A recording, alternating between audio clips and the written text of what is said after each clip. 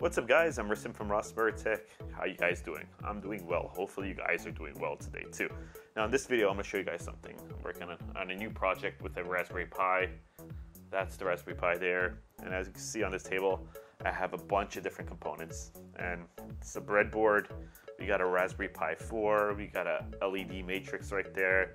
We got a bunch of switches, some buttons, and this door lock relay, or this door lock, sorry.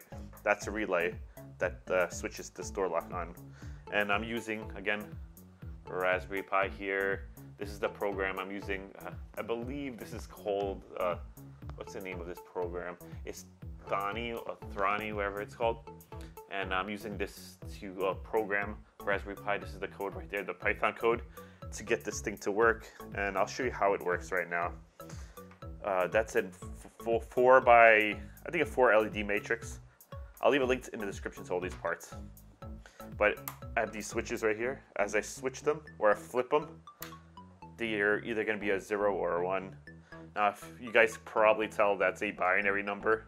So this lock I'm creating is going to be a binary code that you'll have to solve. Once you figure out the code and you hit this button right here, it's going to unlock this here. This is a magnetic lock, and it's connected to a relay, which is connected to the Raspberry Pi. It's a 12-volt relay. This is the breadboard here. It's pretty intense. It's got a lot of stuff going on. It took me a while to get this to where it's at right now with the programming. It took me a good couple of weeks of my free time just to get this to this point. And if you guys are wondering, this is like one of the coolest things that I discovered. Adafruit sells this thing right here. I don't know what you call it, but I'll leave a link in the description. What it does is, the Raspberry Pi has a 40-pin GPIO header, right? It uses a ribbon. It connects to the Raspberry Pi, and it outputs this part right here, which has pins, and it connects to a breadboard, and it's labeled with all the GPIO numbers and everything, so you can easily connect things to the Raspberry Pi using the breadboard, and everything's organized, and it's pretty cool. I love it. So I bought a bunch of these. I'll leave a link to that in the description. Pretty cool. These are just ordinary switches, relays. Yeah, so this is going to be an escape room module, and I'm going to build a bunch of modules because I'm building a escape room, what do you call that, briefcase. A escape room in a briefcase, one of those things you guys probably seen online. I thought it was cool. Now, most people are using like Arduinos, I'm sorry, to get this to work, and I have a bunch of Arduinos.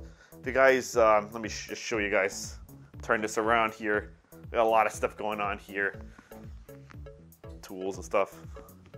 I got these freaking racks. Well, these storage bins with just everything you could think of. I have 3 of them right now. And I got like Arduinos and Raspberry Pis. I got the Arduino Unos, the Mega, every Arduino you could think of. And the minis, whatever. I got all the Raspberry Pis you could think of in this drawer here, and like LED lights and all that stuff. And let me show you down here. This is the briefcase that I'm going to be using. And really cool metal briefcase. That right there is my Bafang motor that I'm going to be upgrading. I have an electric bike that I want to upgrade with a 750 watt Bafang motor. This is my attachments for my, I'll show you right now. I have a bunch of different things right on this side. Now on this side, this is the Prusa i3, my 3D printer. I love this 3D printer. And this here is a Snapmaker 2.0.